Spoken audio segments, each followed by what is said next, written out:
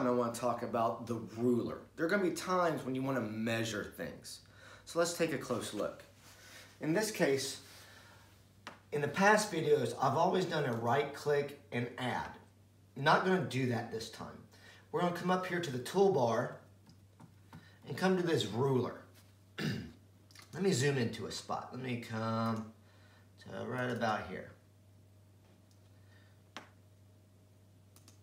And with this ruler, right here, I can measure a line. I can measure a path.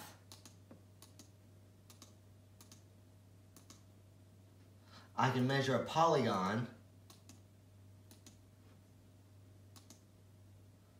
But I don't usually use the ruler to do these things because I can always go to the measurements tab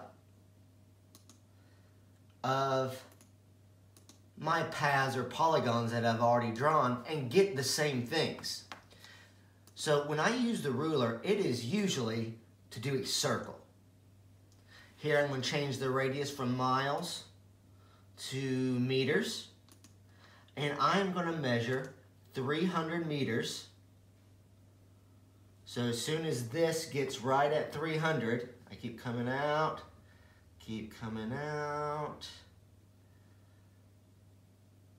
right about there.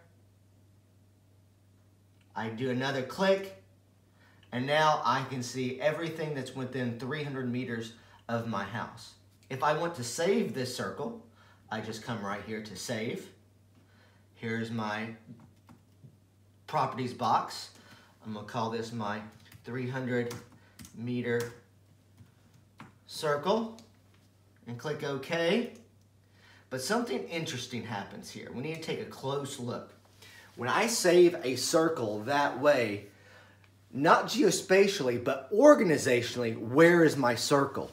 It's down here in my temporary places. So if this is something I want to keep, I need to drag it up to my folders, let go. Now the circle is in my places, in my Northern Virginia folder. Now I can do a file, save my places, and now I've got it for good.